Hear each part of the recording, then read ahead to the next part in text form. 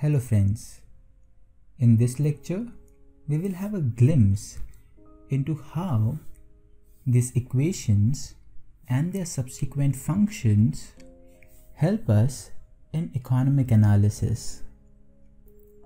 We will start with a very basic example. As we all know that the demand curve is a downward sloping curve and the supply curve is an upward sloping curve. As both of these functions are drawn in the real coordinate space, these functions should have a corresponding equation. Let's look at the equation that can help us plot the demand curve first. Let's assume that there is a vegetable vendor who sells apples across the street. On a regular basis, this vendor gets nearly 100 apples a day to sell it outside. The kind of demand that the apple seller has noticed by selling the apples for a little bit of time is somewhat like this. If the apple vendor sells the apples at the prices equal to 0, that is completely for free, then you will notice that all his apples would be sold. This is because at 0 rupees, the demand for apples will be all the apples in the market, that is 100.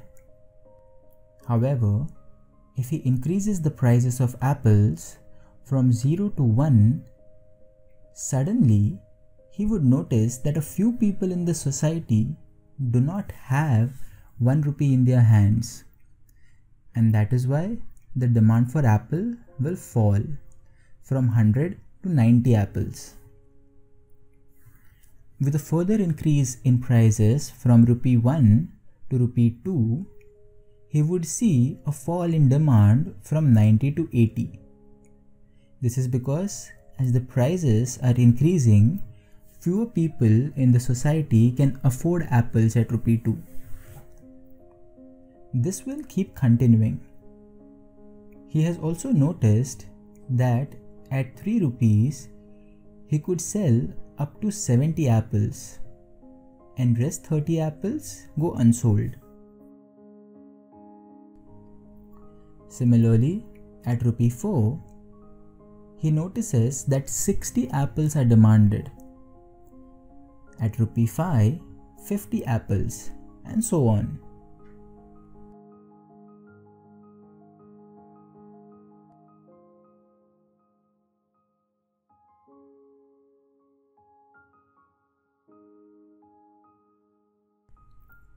We need an equation to resemble such sort of demand in the market.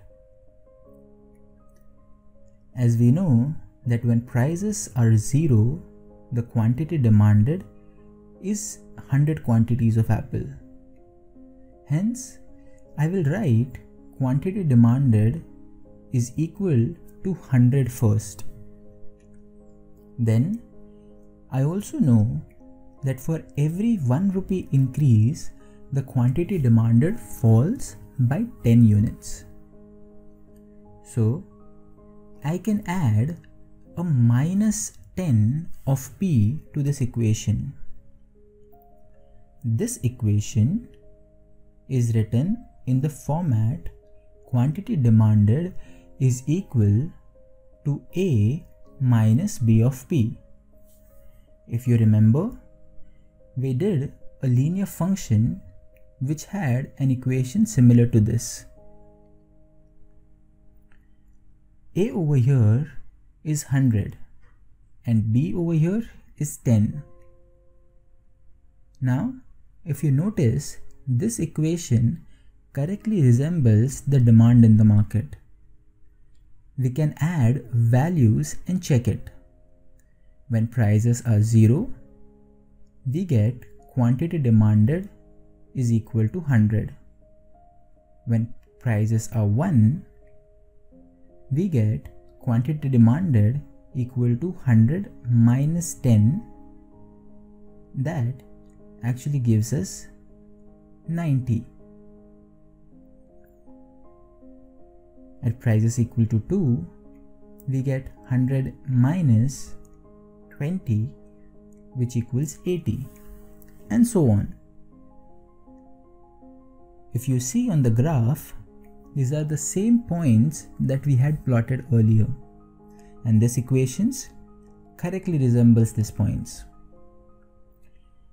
When we join all these points, we end up getting a downward sloping demand curve. Similarly, we can plot a supply curve as well. The equation that corresponds to the supply curve is given as Qs is equal to 0 plus 10 of P. You can clearly see that when prices are 0, the quantity supplied is also 0. This makes sense because no producer would want to supply anything for free. As prices increases, for every 1 rupee increase in price, you can see that the quantity keeps on increasing by 10 units. If we plot all these points in the real coordinate space and join them, we will end up getting an upward sloping supply curve. We also know that it is the interaction between the demand and the supply curve which creates the market equilibrium. Hence, I want to know what are the prices and quantity at this point of equilibrium. You know that equilibrium exists when the demand curve intersects the supply curve, or in other words, when demand is equal to supply. Hence, if we equate the two equations and solve for them, we would end up getting our answers. Our demand equation is given as 100 minus 10 of P, and our supply equation is given as 0 plus 10 of P. Taking minus 10 of P on the other side, we have 100 equals 20 of P. Therefore, we have P is equal to 5. If we insert P in any of the equations, then we would end up getting Q is equal to 50. Hence, we can conclude that at the equilibrium, prices is equal to 5 and quantity is equal to 50. This means that as the Apple vendor, if you try to sell your commodities at rupees 5 and get only 50 quantities to sell on a particular day, then all your Apple quantities will be sold and the market would clear off. This was just a glimpse of how you can use mathematical equations to solve for economic problems. As the course progresses, we would dive into a little bit of harder problems. That's it from this lecture. See you in the next one.